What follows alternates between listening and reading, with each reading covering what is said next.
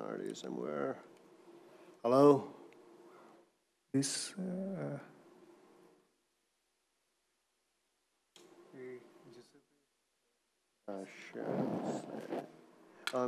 maybe is this one? This one? Let's see. Yeah, it's me. Excellent.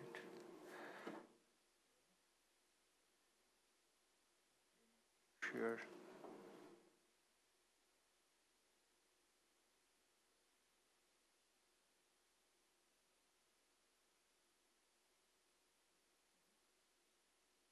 Recording in progress.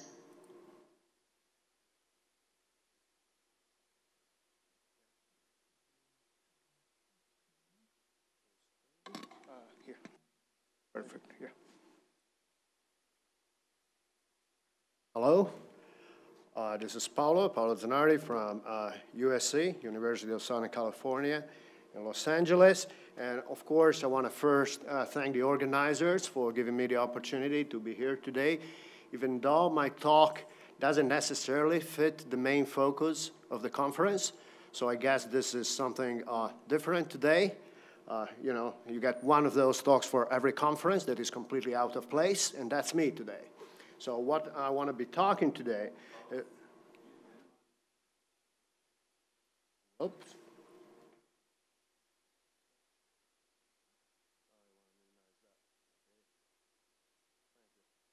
I want to see the other people, see.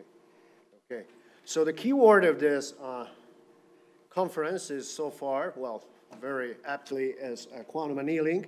Today we're going to be talking about something different, that is quantum scrambling. So let me start, and this is work done at USC over the pandemic, and I'm going to share with you at least the initial part of that. We have a bunch of papers, and I'm going to be focusing on the first one of them. And let me start as a way of introduction to, well, tell you what the setup of my problem is. So, well, it's pretty much everybody else set up. I got a quantum many-body systems with finite dimensional local Hilbert spaces. And of course, you can think of your favorite spin chains or lattice model, and so on and so forth. So a bunch of the subsystems. And the goal of the talk is to relate and to sort of argue that they form a unified framework, three different concepts that seemingly are related, namely the scrambling, and I'm going to define one of them, each one of them later on momentarily, is quantum scrambling, operator entanglement, namely operator at the operator space level, and entangling power. Let me start to define what I mean very loosely and possibly loosely, what is information scrambling here. So I just read that. A many-body quantum state psi is called scrambled if the reduced state of all subsystems of size that k is larger than half of the system size is nearly maximally entangled, or maximally mixed, I should say, apologies. And accordingly, a quantum dynamics, a unitary quantum process, so this talk here is going to be about unitary evolution, no open systems.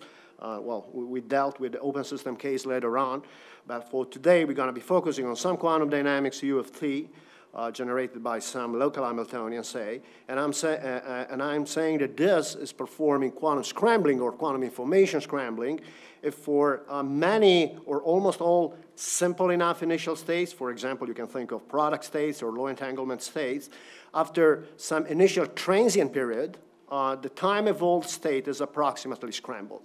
The idea is that you got a multipartite quantum system, and say you got a subsystem A over here, and you encode information, say a bit of information by some local process.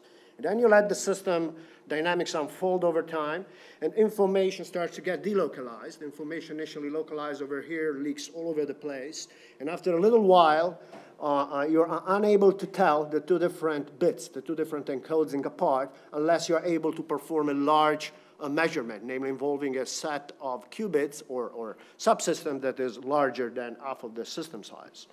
Okay, so we say that information is lost. This is relevant to scenarios like the, well, quantum information paradox in black holes and in general in many-body system. Okay, let's keep going. And the way people, well, there are different ways, of course, of thinking about this process here, the quantum information scrambling process. But usually, at least over the last few years, people working in the field, they typically characterize the scrambling in terms of the growth, of the strength of the commutators, or the decay of some out-of-time order correlators known as OTOCs. Let me define those for you. So this is my, do I have actually a pointer? Well, I guess, whoops. Okay, doesn't matter. So you got this quantity here. Do I actually, okay, I have it. I have this quantity here. So V and W are two local operators. You want to think of V being an operator localized at time t equals 0 in subsystem A, say over here, and W being localized in some other subsystem. And at time t equals 0, because they have disjoint supports, they commute. But as soon as the time unfolds, time goes by, then this guy over here, Vt, evolves according to the Heisenberg picture, and the support of this operator grows accordingly until it hits, it overlaps with the support of the operator W, and from this point on, operators are no longer commuting. This is really the idea that the commutators encodes for this delocalization of information. And once you expand out this expression here, this, by the way, this is just the 2 norm, so it's the Hilbert-Schmidt norm. There will be lots of operators norms here for this commutator here. And once you expand this out, if you assume that V and W are unitary observables, then you have a simplification. You get to 1 minus this object here. That is a 4-point correlation function, W, Vt, W dagger, Vt dagger. And this is precisely what is known as an out-of-time order correlation function. This is the OTOC. The idea is that when time goes by, the scrambling is measured by the growth of this commutator here. It was initially 0 and then starts growing. Or similarly, by the decay of this out of order of the OTOC over here. So roughly speaking, we can use this quantity here to characterize different levels or scrambling powers of different types or families of Hamiltonians. And if you will, on the left-hand side here, here it says low, I probably should say weak scrambling. You may have models that are integrable, and by that I mean either free fermions models or beta ansatz, or localized model, like the Anderson model, or even many-body localization, many-body localized Hamiltonians. They have low scrambling abilities, and then as soon as you move rightward, you get stuff that is still local, that is in the chaotic family. Now you got some quantum chaos going on, and I'm going to show a few examples of that, like the transverse field Ising model, some specific form of that, or the XXZ model with next neighbor couplings. And if you keep going to the right with a stronger scrambling ability, you have systems that are better described, or might be described in terms of random matrix theory, and they're highly non-local operators, like SYK model, if you guys know what I'm talking about, and is an all-to-all coupling model of random couplings between Majorana fermions, and eventually you get stuff like the Gaussian unitary ensemble over here. So this is the idea that the larger this quantity here, the more I should be able to tell apart these different classes of operators, or I should say of quantum dynamics. Okay, so let me try to be a bit more precise here concerning our setup. The idea is that I got a bipartite Hilbert space. H is the tensor product of H sub A and H sub B, being H sub A and H sub B the Hilbert spaces of the subsystem A and the subsystem B. And the subsystem B is supposed to be the complementary system here. And I start off with a couple of operators, VA that is localized in A, and an operator WB that is localized in B. And in order to have a quantity, so what I have defined so far, the commutator or the OTOC is something that depends both on the dynamics and the particular choice of the observable. And in order to have something that depends just on the dynamics, allows me to study that, I want to get rid of the dependence of the choice of the operator VA and WB. In order to do that, of course, you may go down different paths. The way we decided to do, following Yan et al. From the Wojciech-Zurek group at Los Alamos National Lab, we considered the average OTOC, the bipartite average OTOC, namely we are going to perform an average Haar uniform average over all possible unitaries, VA and WB, localized in A and B respectively. And the good thing is that, and the good thing is that you can actually perform analytically this average here. Well, this wasn't done in that paper. In that paper, they went through a whole bunch of standard, more or less standard approximation, weak coupling, Markov, and stuff, and they draw a few interesting conclusions. But what we found out during the pandemic is that, well, actually my student, Yorgos Stiliaris, that you can, if you sit down long enough and you have some familiarity how to perform hard group averages, you can indeed find a closed analytical formula for that. And this is the first result I want to share with you guys. And it's this formula here. And it's a beautiful formula, as you would agree right away. And it contains just information about the dynamics. But let me tell you what the other ingredients in there are. So this has been published in this paper here, on which this present talk is based. So basically, you got to move from your Hilbert space to a doubled version of your Hilbert space. And so you get subsystem A, subsystem B, and then you got another copy here, system A prime and system B prime. And what as AA prime does is a swap operator between the subsystem A and A prime, leaving B and B prime alone. And perhaps I say this, since it's in my slide, just in case you were wondering, we are performing averages, and we certainly achieved the goal of getting rid of the dependence on the initial choice of V and W, but you may still wonder whether this is representative of anything. Well, in fact, as it turns out, this formula in this problem here, you get measure concentration phenomena. Namely, if you are in sufficiently high dimension, then basically this average here is very, very representative of the whole ensemble, namely with very high, the probability that you were to pick randomly V and W and find a result that is different from this is exponentially suppressed. Okay, so we got typicality going on over here. But let me try to make this formula that, a little clearer, and they say that a picture is worth 1,000 words, and probably, I guess, 10,000 equations. So let me draw a picture of that for those of you like quantum circuits. So this is what it is. So my expression here, my bipartite average OTUG, is given by 1 minus 1 over d squared, the trace of this operator here that depends, given by this quantum circuit here that depends on u. And basically, you got the two copies of the system here. You first apply or you enact the unitary process U on both copies. Then you swap A and A prime. Then you enact the inverse unitary process U dagger and U dagger on both the two copies. And then you swap stuff again. This is a quantum circuit. This is a unitary quantum operator. The trace of this operator here that you may think of measuring using standard quantum computing tricks is precisely my quantity. Okay, so we are focusing on the trace of this operator here that contains this average bipartite OTUG. Okay, so you can measure that in principle. There's a little star over here because it means that in principle, namely for me as a theorist, this is going to be pretty easy, but in practice, of course, this is going to be extremely challenging since really what we are interested in here is many-body quantum systems. Okay.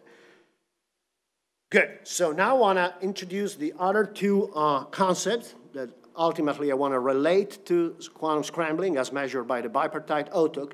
And this are the notions of quantum entanglement, operator entanglement, and entangling power. Of course, we are all used to the notion of quantum entanglement at the state level. And, well, as it turns out, and it's not hard to see, that as soon as you have a bipartite quantum system, namely whose Hilbert space is a tensor product of two copies, then necessarily even the operator algebra on top of it, namely the space of operators, is a bipartite Hilbert space as well. As we know, the operator algebra over a tensor product is a tensor product of the operator algebras. And so very much as you do with quantum state, you can ask yourself, what is the entanglement of an operator? An operator space is an element of this bipartite Hilbert-Schmidt space, if you will. And this is what I'd done years ago. And the way you do it is, of course, the very same way. You mimic entirely what you do at the state level. Namely, you got the Schmidt decomposition for the bipartite state, and here you got an operator Schmidt decomposition for the operator, the bipartite operator. And you can write the corresponding Schmidt decomposition here in terms of a basis, a bi-orthogonal basis of unitary operators fulfilling these normalization conditions here. And you get the usual set of Schmidt coefficients that now they just, you know, you got this, many more of them because these are actually in operator space. So you got d square of them, but they're still nice non-negative numbers. The lambda j, they form a probability distribution. Once you have a probability distribution, then you're one step away to define entanglement measures or entanglement monotones, because once you have this operator Schmidt coefficients, then you can define operator entanglement. Of course, there are many ways. Basically, any measure of uniformity over the probability distribution would do it for you. And for Neumann, Shannon entropy being the main character there. But if you want to, and this is very highbrow kind of approach, you can prove nice quantum information theorems and stuff. But if you want to get stuff done, namely you want to perform calculations, you probably be better a little humbler, and we are humble people here. So what we do, we pick the linear entropy. Whoops, it's missing a square here. So it's 1 minus basically the Euclidean norm of the probability vector. It's 1 minus the purity. Okay, and this is a good operator entanglement monotone. And the first result is that, quite surprisingly, I have to say, that this OTOC that people have been talking for a long time, or at least for a few years, in Scrambling, turns out to be the bipartite OTOC is exactly the operator entanglement of the unitary. So really, this notion of OTOC and Scrambling can be mapped onto the, I would say, the fundamental and fairly intuitive, I would argue, notion of how much entanglement you have in the operator space for your quantum dynamics. So this first result, G of T, my main object here, my main guy, the protagonist of this talk, if you will, is just operator entanglement. If you pick as a entanglement measure the purity of this operator here. Okay, you guys happy? Okay. Well, here we don't take questions during the talk. I wonder whether this is an absolute policy or. Well, Mr. Chairman, is it? Sure. I mean, if I don't know. The local people may have. Anyways, if you wanna, let's say that if that's allowed by the law, and you want to ask a question in the middle of the talk, I'm happy to try to answer. I can't promise a good answer though. Okay, so let's now move to the next character. I always think of this as movies. We are from Hollywood, after all. And the next notion I want to connect to the former ones is the notion of entangling power. And it, again, is a fairly intuitive idea. So if you want to quantify the ability of a quantum dynamics to produce, to generate entanglement, there's a very simple idea there. Namely, you start off from some product state. You have a bipartite situation, system A, system B. You prepare a product state, and then you evolve the system according to the unitary U, and then you see how much entanglement you have generated for this particular initial product state. And in order to get something that does not depend on the particular choice of the initial state, of course, we're going to do it again. We're going to perform an average, a uniform hard average over all possible initial states. And if you do that, well, you get this quantity here that I call the entangling power. Well, it's one way, of course. If you pick other, you have the freedom. This is the entanglement measurement there, okay? And again, I'm going to pick, in order to get stuff done, I'm going to pick my favorite linear entropy quantity, namely this one here with the square over here. And this is a measure of how much entanglement, as measured by linear entropy of the reduced density matrix, you produce acting upon product state. We'll say this is a very intuitive measure, and has been introduced many years ago, unfortunately, by myself and the late Chris Zolka and Lara Favreau back in 2000. And, well, even back then, we realized that there's a straightforward, well, not entirely so, but I would say a rather interesting relation between the entangling power, namely average, repeating myself, the average ability of a quantum process, a unitary quantum process, to produce entanglement starting off from product state with entanglement of the operator entanglement. This was pretty much the only connection I could find back in the day between operator and entanglement. That seemed to be a very natural notion to have, but I wasn't sure what this was trying to tell us. And well, you got this relation here. So if you were wondering what is the relation between operator entanglement and entangling power, well, look this formula here. Forget about the prefactor that anyhow for large system dimension D is basically 1. And for a bipartite symmetric bipartition, namely you got two subsystems with the same size, then entangling power, defined by this formula here, is connected to the OTOC, or the operator entanglement, is simply this linear combination here of the OTOC, or the operator entanglement of UT, plus the operator entanglement of UT, where you pre-process the information using the swap between the two subsystems, minus basically the operator entanglement of the swap itself that turns out to be a maximally entangled operator. So basically there's this very simple relation. And in fact, if, as it happens for most of the random unitaries, an operator entanglement of U of t of your quantum process and the operator entanglement of UT as AB, namely the same pre-processed by the swap, for most of those random operators, these two terms here are actually very similar, in fact identical. And so you can say that in that situation, the entangling power and the operator entanglement are proportional quantities. So knowing one, you know the other. In general case, you would have just to use, once you have the operator entanglement, in order to know how the entangling power, you would have to use this formula. Again, let me use a picture and to show some physics. Whoops. Okay, so so this is a graph. So the x-axis is actually time, and I'm plotting the entangling power of the dynamics as a function of time for different models. Doesn't go away. The bar here doesn't go away. Anyways, doesn't matter.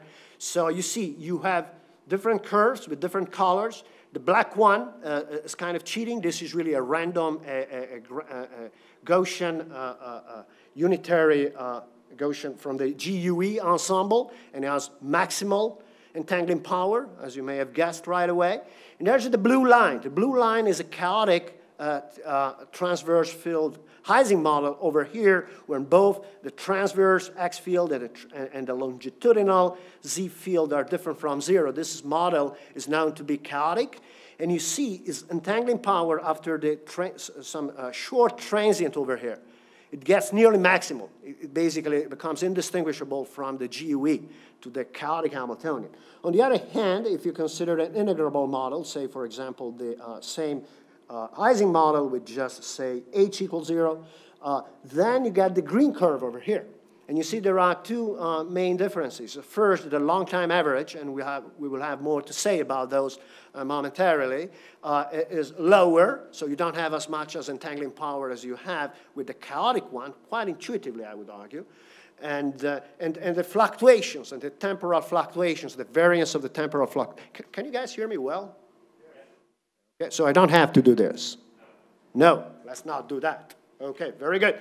So this is integrable. The green line is integrable, and it's yes, fairly high entangling power, but still quite. You can tell that apart from both the chaotic and the GUE ensemble. And then I got another couple of examples here that are clearly way below that in terms of their entangling power.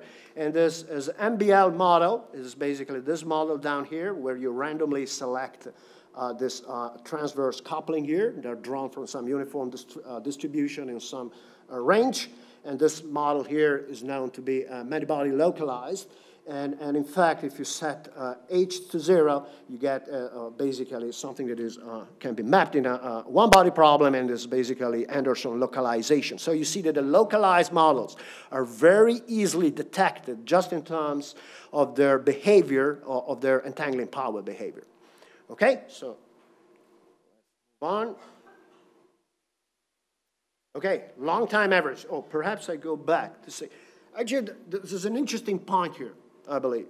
So one could think, and I thought that too, that indeed the entangling power could be a great measure to tell apart these different classes of Hamiltonians, even over a short time, even the transient. You may think that you have a, well, If you have a chaotic model as opposed to a localized model, even the growth of entanglement for small t should be different, right? Short time behavior. Well, it turns out that at least using entangling power, this is not the case. As you can actually see that both the integrable, is clearly the green integrable, and the blue chaotic Ising model, they're the very same slope at the beginning. The very same slope. So if I were just to focus on the initial growth of the commutator, I would, or the entangling power, for what matters, I would see exactly the same thing. And this is because basically these two models, they share, given the bipartition, they got the same interaction terms. And in the same interaction terms, they basically is what tells you what is the slope of the growth for short time. But the long time behavior should be different, right?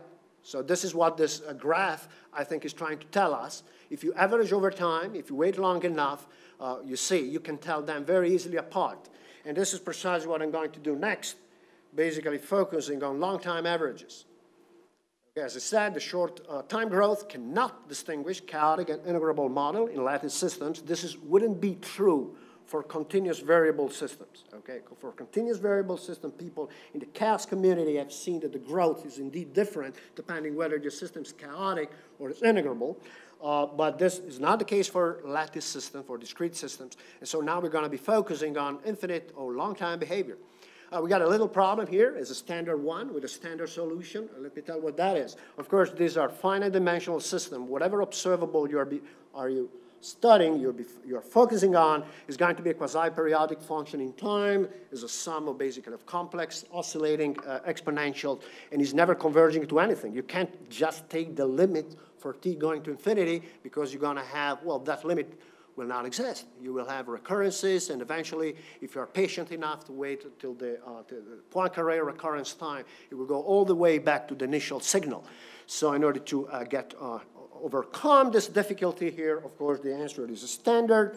What you're going to do, you take time averages of this object here. This is the infinite time average of this. And what I'm trying to do next is to compute this time average under some mild assumption that are generically fulfilled in many body systems, and to see whether, well, what is this is trying to tell me? Well, as you can guess, this can be done. So if you assume this generic mild assumption I'm going to make about the spectrum of the Hamiltonian is called the no resonance condition. And in short, this just says the energy levels and the energy gaps, namely the differences between the different energy levels, are non-degenerate. Of course, this is generically true. Degeneracy is symmetry. As soon as you add a perturbation, you're going to break this symmetry. You're going to split those levels. So this is generically fulfilled. Of course, many generically doesn't mean there's lots of systems that are very interesting that do not fulfill this, okay? But if we have one of those, you do a little perturbation. That is what happens anyways in real systems, and ba-bum, you get the NRC, the non-resonant condition. And if you do that, and you write down the spectral resolution for your Hamiltonian this way, being this the phi sub k, the eigenstates, the projections over the eigenstates, and the EK, the spectrum, and you define the reduced density matrix for each of the eigenstates. So rho k is the reduced density matrix over, say, subsystem A or subsystem B. Chi here is a label that stands for either A or B. Then you find the following formula. This one here. Okay, you may say, so what? Well, first, there's a nice thing about this formula here that is indeed, well, is indeed a fully analytical, rigorous result. It's a little theorem, if you will. And this is 1 minus, well, the time average under the NRC, the non-resonance condition of the operator entanglement. And it's in terms of this matrices here. It doesn't really matter that you try to understand the details of this. But the point is that these matrices here are basically just the encoding, are Gram-Schmidt matrices, namely they are matrices made out of scalar products between these reduced density matrices associated to each of the eigenstates of the Hamiltonian. And the thing is that this object here does contain global information about the entanglement, the state entanglement structure across the full system of eigenstates of the Hamiltonian. Basically, inside here, secretly, and in fact not even so secretly, you know, basically, you know how much entanglement the eigenstates of the Hamiltonian, all of them, this is an infinite temperature thing, if you will, all of them, how much entanglement you have in there, okay? Let me show how this works. Okay, so, whoops, there's a funny symbol there. There's a question mark there. Okay, let's keep it simple, and let's consider an hypothetical model such that, so let's say, let's pick the bipartition, dA equal dB equal psi subsystems, and so their dimension is the square root of the total dimension. And let's say that you got L qubits, so that this dA is 2 to the L over 2. And let's assume all the eigenstates of your Hamiltonian are indeed maximally entangled. If this is so, then you sit down a little bit and you stare at the equation I've shown you before, and you can actually find this very simple result over here. So basically, the infinite time average of the operator entanglement, or the OTOC, the bipartite average OTOC, is 1 minus 1 over D. And if you expand this out, well, this is just a square, and you see that it's exponentially close, in fact, in the system dimension, in the system size, to the maximal possible operator entanglement that you have. And if you take the average of the log of this quantity here, this basically is just, this quantity here is the purity, is the operator purity. Remember that the operator entanglement is 1 minus the purity, so 1 minus G is just the operator purity. And you put a minus sign there in order to have a positive quantity. This is the 2 Rényi operator entanglement entropy of the system. Then in this assumption here, if all your system eigenstates are maximally entangled, it turns out that this scales, and this is again, this is a lower bound, but it's pretty tight, and you can show that this scales extensively, okay? Maximally entangled eigenstates across the full spectrum. Then you're like, okay, this sounds like a very strong assumption there. Well, first, it's not really, because even local systems, they may have low entanglement states, but those are, you know, the low part of the spectrum, and maybe the very high end of the spectrum. But most of the bulk of the eigenstates of any local Hamiltonian is going to be maximally entangled, or I should say nearly maximally entangled, okay? But nevertheless, good point. Let's see what happens if I make up another model trying to disentangle the different contribution to this object, where all the eigenstates are product. I still assume the spectrum is sufficiently complex, namely that NRC assumption holds true, but let's say that your system is, well, okay, here are a few more things. Of course, if they're not exactly maximally entangled, they are like epsilon away from being maximally entangled. You have this nice bound here, so things are robust. So if it, you know, if they're close to that, even your result is going to be close to that using this upper bound here. But let me focus on this system of this hypothetical quantum antibody system where all the eigenstates are indeed products. It's kind of the other extreme case. And let's see what happens there. Okay, here, okay, you see that. You can go through the math and you find an exact formula. You have to sit down. It's not trivial calculation. It's not even hard. You sit down and you find this formula. Now it's 1 minus 1 over square root of it. So now if you were to compute the average operator entanglement Rényi entropy, then you see that the scaling is still extensive in the system size, but there's a prefactor, a very neat prefactor. Namely, if all your eigenstates are product states, or say with low entanglement eigenstate, then it turns out that it's as if you had half of the qubits in the system from the lengths of the operator entanglement. So the scaling is L over here is 1/2 over L. So this is a very neat distinction, separation between this different type of models. Of course, both maximally entangled eigenstates, all of them, or all of them being product is a kind of a joke, right, isn't it?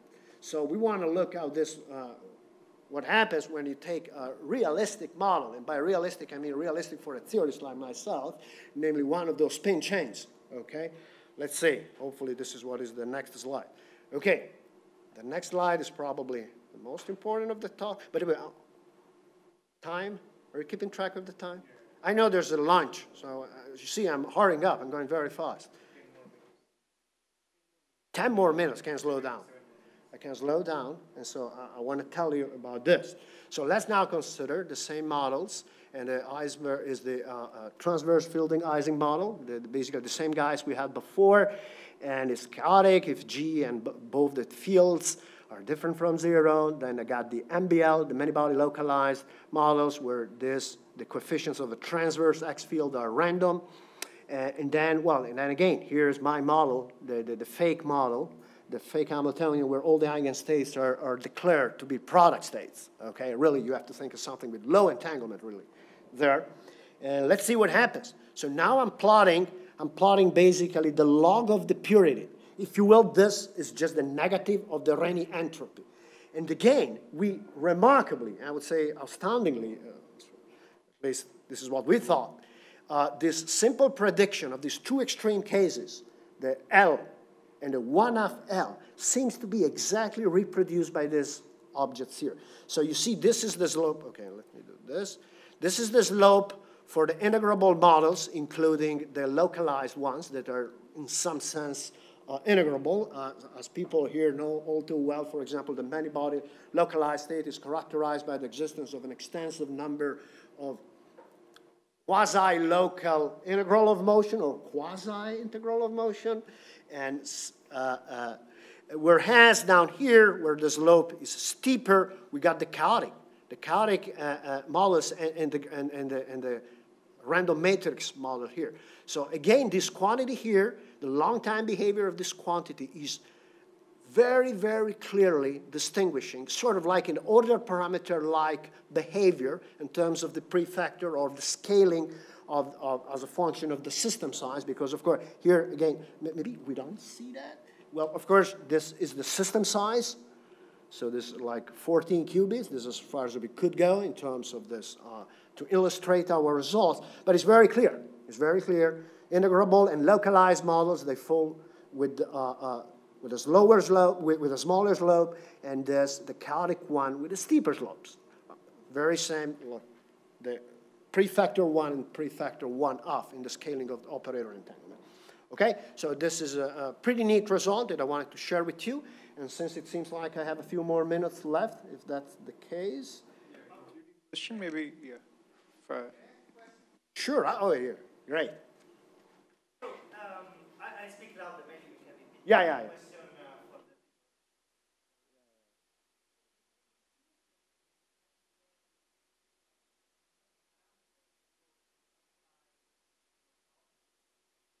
Okay, and if you do, well, I guess you can since you say so. And you reduce the... Yeah, of course. You mean just the variance of the distribution, yeah. I would, this is, okay, here, here, of course, I don't have the specifics of the numerics that, of course, have been performed. This is exactly what Namit Anand, my student, did. So you're saying, was your, please. I believe I should see a crossover. It's not a parameter, maybe. Great. The only difference is that the critical. Actually, Antonello, that's a great point. And yeah, because I said order parameter because that sounds cool, right? Doesn't it? Is what we really want to have in these situations. Whether it's really order parameter, Professor Skardik is telling me, okay, why you don't try to make something out of your claim, the hand waving, and you just change the strength of the random fluctuations, and you should tune from a many-body localized with very large variance to a chaotic model with small variance. And let's see how the slope goes. If it has exactly this behavior, like from 1 to 1/2. Next conference, or I'll send an email to my student right now. A very good point. We'll try to do that. Victor.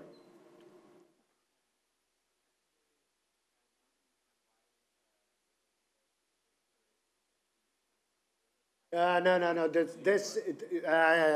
Good point.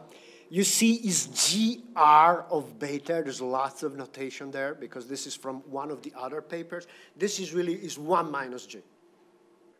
Is the log of the purity. Is minus the guy who had the scaling. So yeah, sure. Is the purity, right? Operator entanglement grows, namely the purity. The operator purity is decaying with the system size. And what I'm trying to tell you to convince you guys, and this should make it, that the scaling with the system dimension is different depending whether you are chaotic, in which class you are. Yeah, sorry about that. Thank you. Good point. I should change this. notation. I see a question in the chat. I'm afraid if I click this, I won't be able to go back. We do not hear. Yeah, actually, I wrote it and I wanted to ask a question. Please. Because we do not hear the question because the Oh, question isn't yeah. hearing the mic. It's a good point. So, Thank you for bringing this up. So you see, I disrupted the rules and there's a price to pay. Well, I was constant because I was personally working on this kind of things at this moment and writing this paper that we are going to write. I did not really understand when you considered with the time, as the time is increasing, the entanglement for the Anderson localized system is like wriggly, but when it is many-body localized, it is quite steady in the long time limit. Can you please comment on that? Well, I'm not sure whether, okay, whoops. Okay, It was now, a few slides back. yeah, I understand. Okay, bum, bum, bum. I'm not sure I can say anything intelligent about this. You mean, well, it's all noise here, right? This one? Yeah, yeah.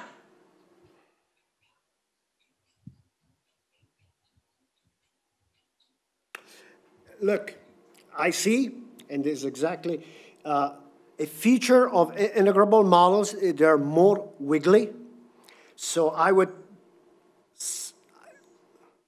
don't know the answer. It's a good point. I don't have the answer from the top of my head. You see, this is not just the only difference because even the average, the value is higher. And so it's just the average value as well as the variance of the signal is different from the MBL and the Anderson. And in general, integrable model, real integrable models is a generic feature of those. When you plot those quantities, you see very wiggly stuff. And of course, we could go into there. But yeah, good point. Not sure. Not sure. By the way, this is the entangling power. And really, it's not the main focus of this work here that is about operator entanglement auto. But good point, good point. Thanks for the comment. I actually have also one more question. Please. Because this is an answer we are trying to find as well. Maybe you know this already, which is you are presenting this talk about this entangling power of different gates or different operators. How does it relate to the quantum annealing schedule? Oh, very good question. This would have been the way I would have made my talk coherent, or at least somewhat coherent, with the rest of the conference. And I thought a little bit about it. And in fact, I think perhaps back in the day, even Daniel and I considered briefly to go into that, but I don't know. I don't know. The adiabatic schedule is indeed a good unitary evolution. And I should be able to apply all the tools and the ideas that I've been sharing with you guys today to that. Whether we're going to find something interesting about it, I think for me is an open question. So it's your question, but it's also my question. And again, perhaps next talk or next conference. Thanks a lot for bringing this up. It's a good point. I don't know. Maybe you have an idea. You want to share with us? I do. Maybe I will talk to you about this over lunch. Oh, so you are in this room? I will be. Oh, wow, that's nice. Okay. I thought it was somewhere in some different time zone or possibly another planet. No, I'm just here. Okay, thank you. Well, maybe I consumed my time. Look, I have another pretty awesome section, but in the interest of time and lunchtime especially, this makes it more important, I'll just maybe entropy production. Okay. The summary here, and I'll take some more questions. Thanks a lot for your attention.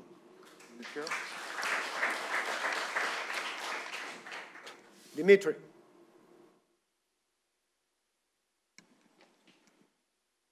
Yes, I have the following basic question. So there was this formula for unitary circuit, the very first one. Oh, you want me to go all the way back? Yes, okay. Now going back to the history, why people were thinking about orthogs. Right, this one. Yeah. People were thinking about, okay, it was some formula in time. you were showing how the correlator behaves in time with two unitary operators and two swap operators. Yes. I mean, oh, you want this one? Yes, this one, exactly. What we call the fundamental formula. Okay, good, yeah, exactly. So what was fundamental about discovery of Stanford and Maldacena, that they were telling to us that there is a maximal Lyapunov exponent, how this correlator may grow. And then SYK model is just one example of such system where this bound is saturated. So now question to this unitary quantum circuits, is it known what is the bound? And is it known that, for example, your example saturates such bound or? So the bound, the Maldacena plus other people bound is Yeah, about the growth, right? It's the time growth, derivative. Temporal behavior. So you subtract Temporal behavior, and is the rate of growth. As I said, here, this is a fairly different setup. There is like continuous variables or even quantum field theory. And the quantity is slightly different. So certainly we have bounds for this, but if you look the time behavior, actually, it's exactly this. So thank you for bringing this up. Let me real quick try to go here. No, bear with me. I'll be right there. So it's a very good point. So you see, basically, I'm going back to a comment that I made earlier on, but let me do that again because I think it's relevant to your own question. So the growth for continuous variable system or quantum fields, you have this, well, you can have the diverging, you have Lyapunov exponents, and basically this allows you to, for this quantity here. And this would, in this case, amount to be focusing on the short time behavior. But for this lattice discrete model, and for this particular version of the OTOC, right? This is a bipartite average OTOC, so it's in this big family. It's not necessarily, though it's quite related to the one you have in mind. For this model here, the short time behavior, it is not able to tell chaotic and integrable system apart. So it's a weakness of the model. This is why, and we can sit down and show the formula. Actually, I found a very nice formula. I was very excited about that. And then my student said, okay, it's a great formula. This exactly shows that there's nothing we can say in this case here because it depends just on the boundary. And you can have a model that's chaotic, but when you look at the boundary between the two subsystems, they got exactly the same interaction. And what this loop here is telling the strength of this interaction here. So we are powerless. So there's no, we don't have that type of result. This is why we went to the long time averages, where indeed we have this very nice, neat scaling telling the two different categories of many body systems apart. Okay, thanks. Yeah. Thank you. Good question.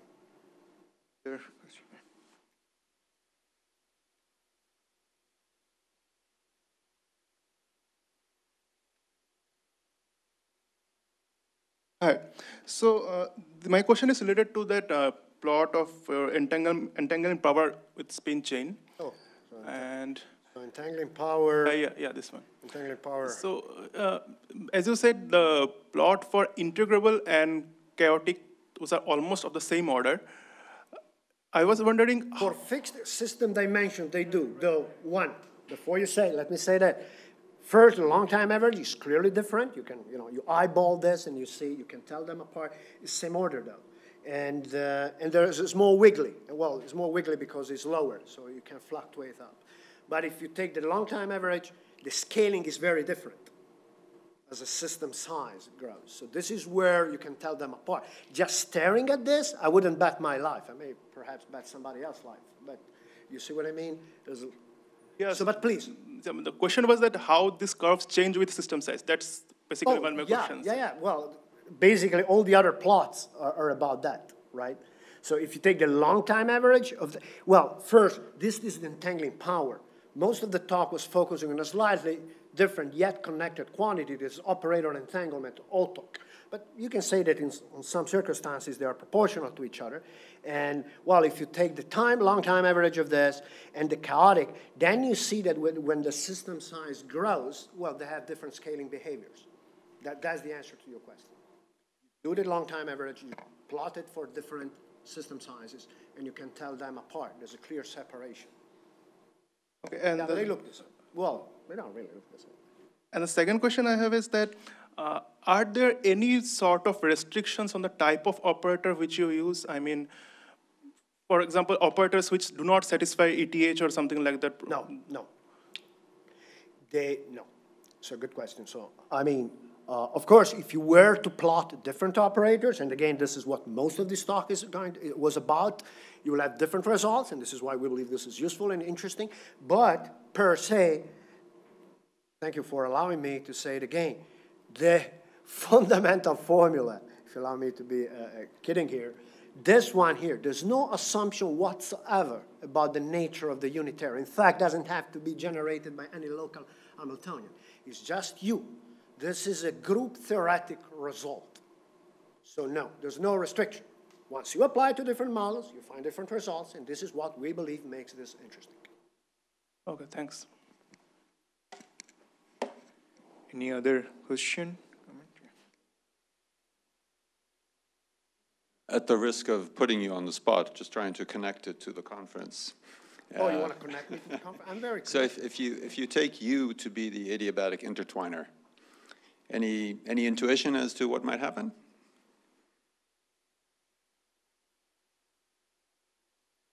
Look, the honest answer or what? Both. Excuse me? Speculative answer. Oh, speculative answer. Oh, it's going to be extremely interesting. And will solve many of the problems you guys are unable to solve, and more seriously, that's the let me make it more specific. I don't know, because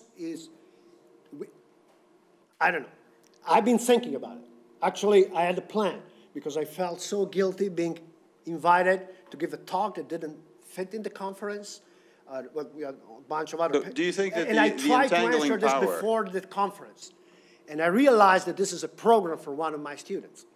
So, I don't know, Daniel. Frankly. Do you think the entangling power of the adiabatic intertwiner would be higher or lower than that of a generic unitary?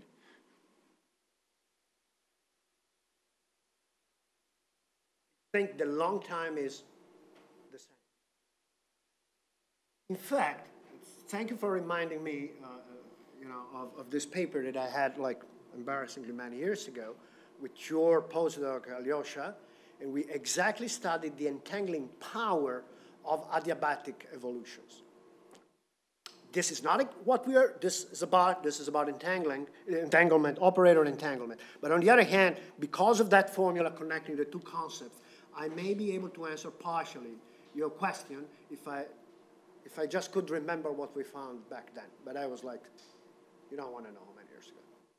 Okay, I have Good point, thank you. Okay, I have another very technical question. So and they were simple Hamiltonians, so it's not the kind of many-body stuff you guys are doing here. So for that, I would do numerics.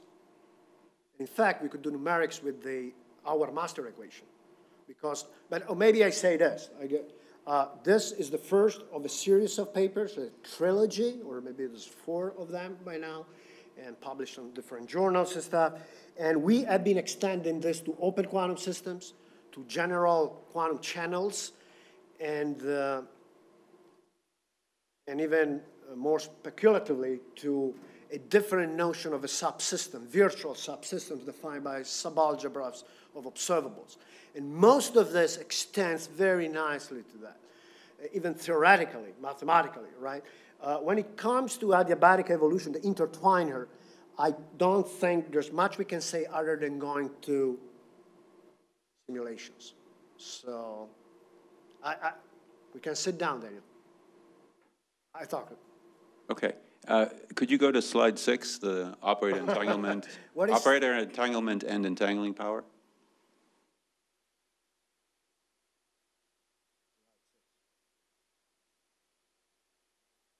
Yeah.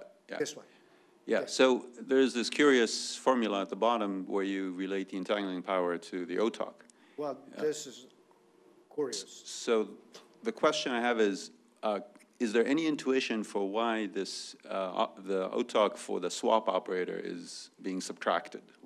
Why does it appear with a negative sign? Intuition, no. I would say it comes out rather straightforwardly from the calculation. In fact, look, this, no. Intuitive, no. Well, let me show this, though. It must be there. Okay, maybe this makes it for you. Because the entangling power of a swap, look, you got a product state and a swap node. What I get is still a product, right? So it's a zero entangling power in this simple-minded working class approach that is the entangling power. So you see, so now plug it in here. This is G of SAB. Then you have G of SAB times itself, namely the G of the identity that, again, is a product operator. So this guy here is going to be 0. So they must cancel out. So I can say more sophisticated thing. This is a group average, a Z2 group average, blah, blah, blah. I don't want to go to the mathematical physics side of my work because I think this is alien enough. But yes, is that has to be there. Not, wasn't there, it would have been a mistake.